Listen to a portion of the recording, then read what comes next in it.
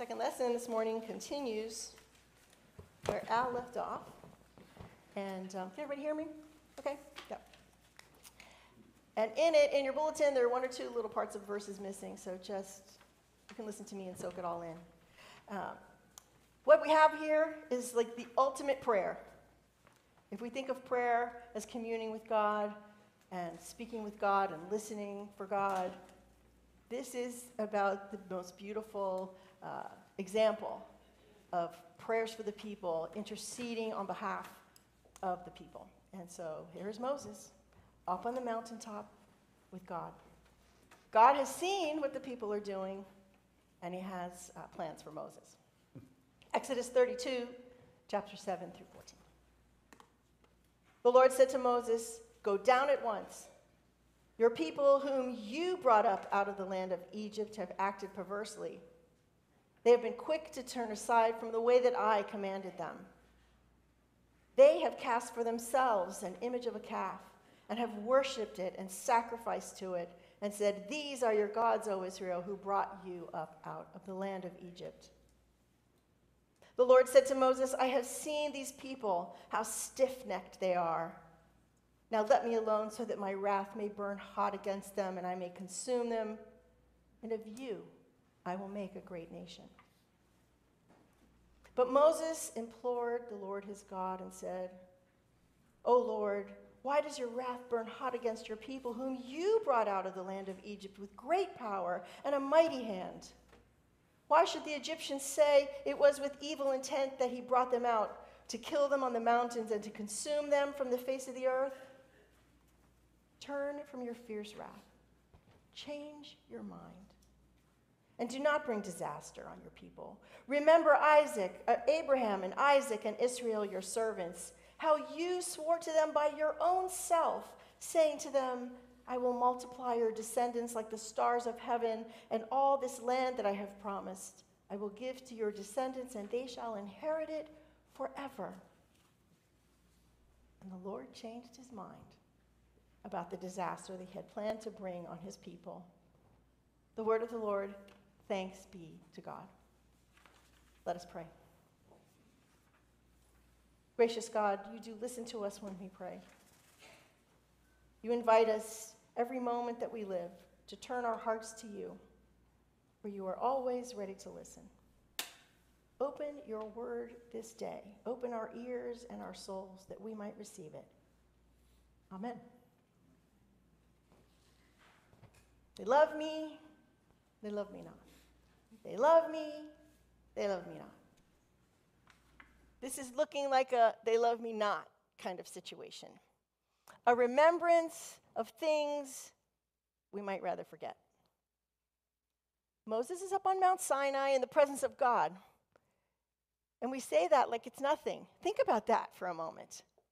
Moses is up on Mount Sinai in the very presence of the Lord God Almighty.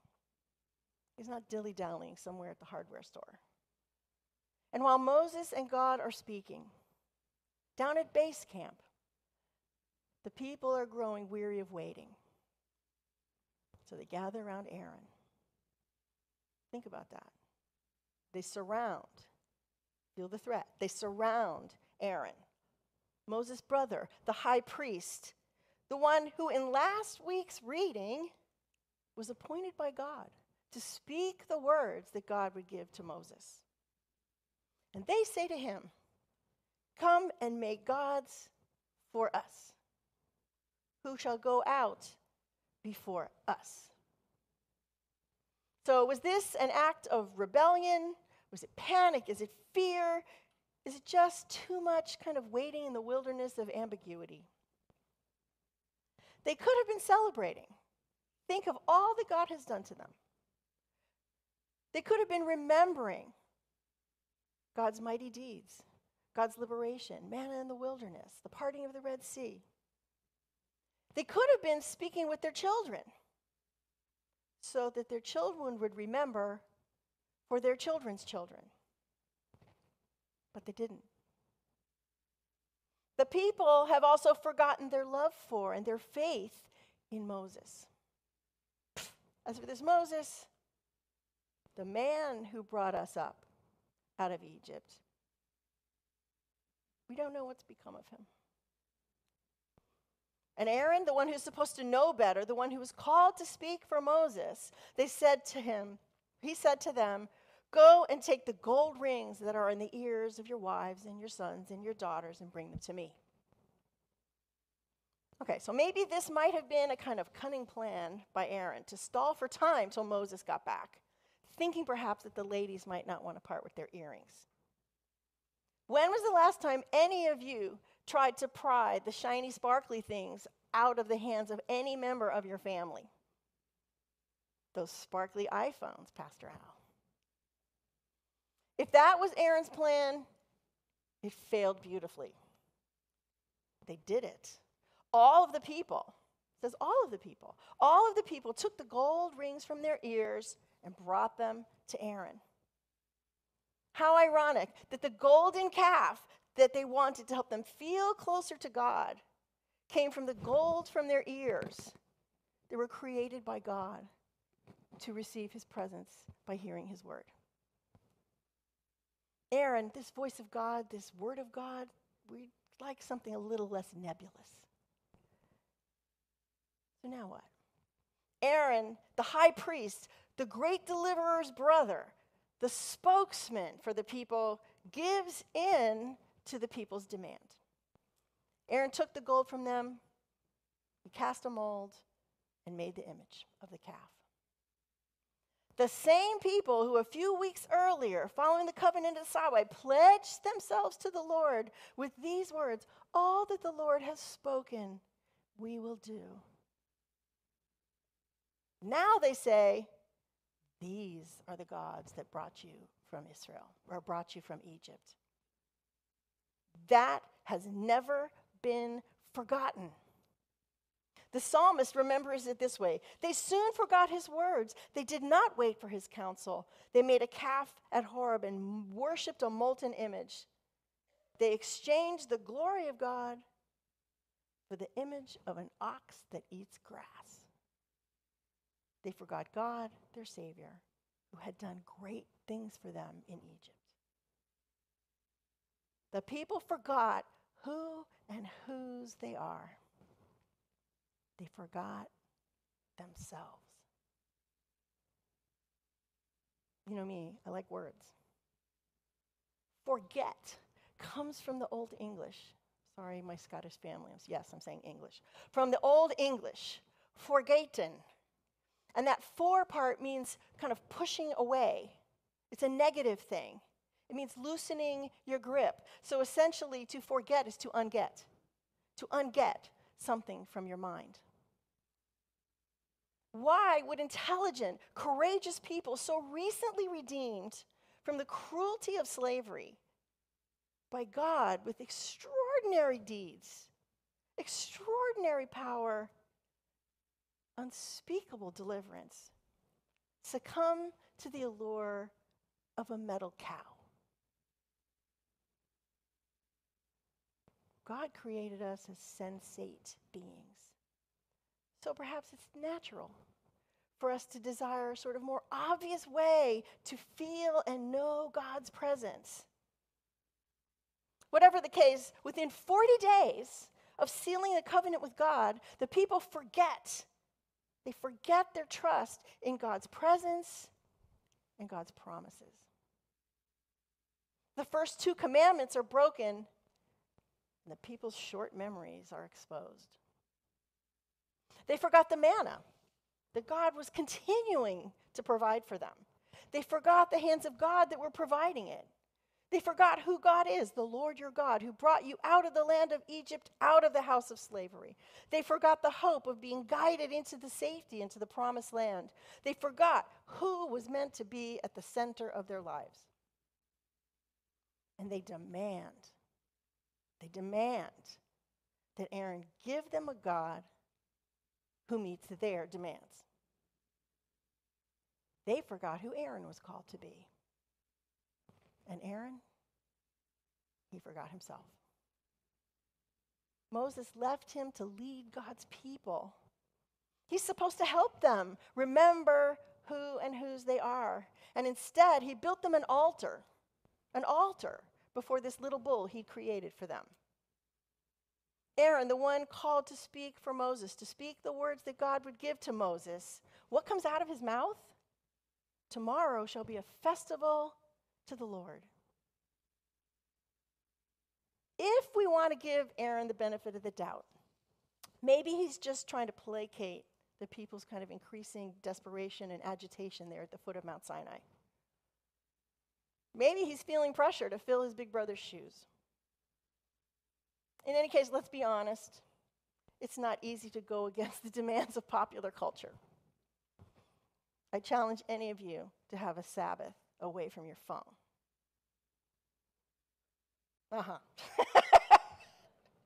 Let's be a little nice to Aaron, shall we?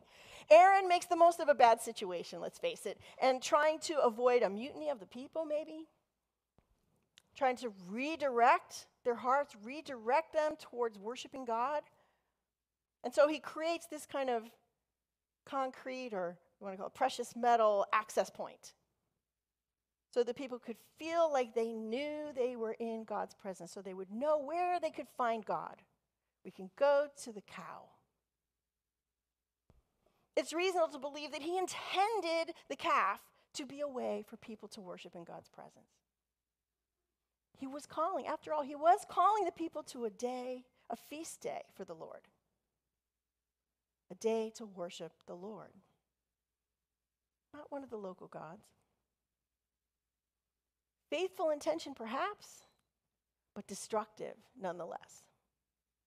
Because he's inviting the people to worship a false image of the true God. The people shouldn't have demanded it, but they did. Aaron should have said no, but he didn't. And so we can sit here today, and with 2020 hindsight, everybody's a critic, right? What would we have done? From the people's perspective, the situation is critical. They do the best they can with what they see. Their vision is limited. All of our vision is limited.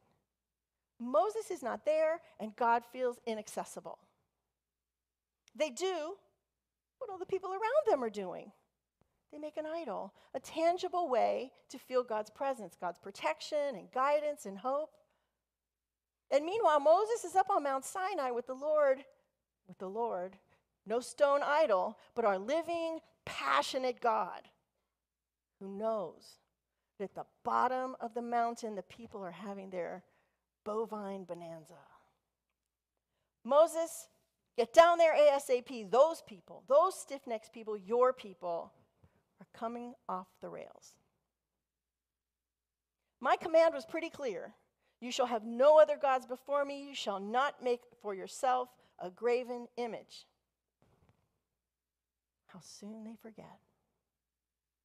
They have been quick to turn aside from the way that I commanded them. How could they forget that it is I who set them free from slavery?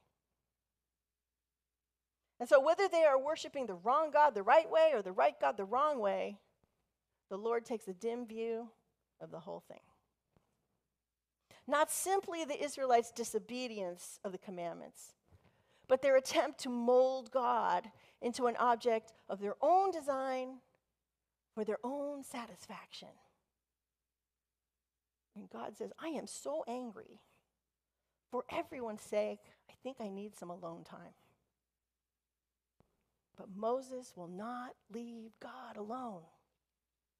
Part advocate for the defense, part prayer warrior. This is not the same Moses God was talking to last week at the burning bush, who tried to get out of the job that God wanted him to do. This Moses knows a thing or two because he's seen a thing or two. He remembers that God has done all that God has promised. And unlike Aaron, this Moses places himself at risk in order to save his people. Unlike Aaron, this Moses is willing to say no. Unlike Aaron, this Moses shows us the power of faithful courage and the power of prayer. And Moses says to the Lord, remember your people, forget them not. Remember your promises. Forget them not. Moses appeals to God's faithfulness. These are your people, the ones you saved, the ones you set free, the ones you liberated from bondage with great power. Change your mind. You have given us your word. Remember the promises you made to Abraham and Isaac and Jacob. I will multiply your descendants like the stars of heaven. And the Lord changed his mind. The Lord remembers. The covenant will endure because God demands the people's obedience, remembers that they will forget themselves, and forgives them. This stiff-necked people, I love that, this stiff-necked people will remain God's people because, and if you want scripture in your pocket, this is the one to have, the Lord is merciful and gracious, slow to anger, and abounding in steadfast love and faithfulness. And us? This story is a remembrance of things we may have hoped were past, but not so fast. Are we so different from the people at the foot of Mount Sinai? I don't think we're that much different from Aaron. We remain a stiff-necked people, and we forget. Each of us has felt fear. And I'm sure most of us, at some point in our life, have asked God, have you forgotten me? Most of us have felt unsure in the wilderness. Will our pilgrimage lead us where we need to go? Will our work succeed? Will our children be safe? Will we find healing? Will we survive? If so, when? We mistakenly believe there are answers to every question, solutions to every problem, and when we cannot conjure them or have someone else conjure them for us, we join our fearful ancestors at the foot of the mountain. That fear reminds us of everything over which we have no control. And perhaps it is in that fear that we turn to the gold and stone idols of our own making. This story is about what happens when God's people have to wait and wait in the wilderness. How long, O Lord? Each of us have felt the frustration and the fear of waiting at the foot of the mountain for the test, the appointment, the diagnosis, for answers. Some of us waiting impatiently for the next step forward in our lives. Some of us are waiting in kind of a sacred time for the Lord to take us or someone we love by the hand and lead us home. We are people who grow weary of waiting. We are people who pride ourselves in clarity of purpose and prolific productivity. And yet, ambiguity is as anathema to us as it was to the people at the foot of Mount Sinai. We too are impatient people. We like to have a plan, go in big, and win the game. And perhaps that's why we build idols to our own wisdom and our own industriousness. And before we get too smug about Aaron, forget not that by word and deed, even if we're unpopular or misunderstood or derided, we are called to be God's faithful people in the world, listening for God's word and calling one another to hear it and remember God's promises. Forget not, especially my young friends, we sometimes learn much from our failures. Forget not that Jesus, our sure foundation, built his church on some pretty crumbly rocks. Forget not the wise words of Martin Luther. This is so beautiful. That to which your heart clings and entrusts itself is, I say, really your God. The Lord says, forget me not giving us a saving commandment, the commandment to remember all that God has done for our sake. Forget me not, sings the living word, who has set us loose from bondage and called us to live together in faithful freedom. Forget me not, cries the Word made flesh, who came to us in our fear and in our waiting that we might see and know God, who sacrificed his very self for us, for our salvation, but also for our joy. Forget me not, whispers the ineffable, unexpected Spirit of holiness, who binds us together and sends us out into the world filled with the very breath of God.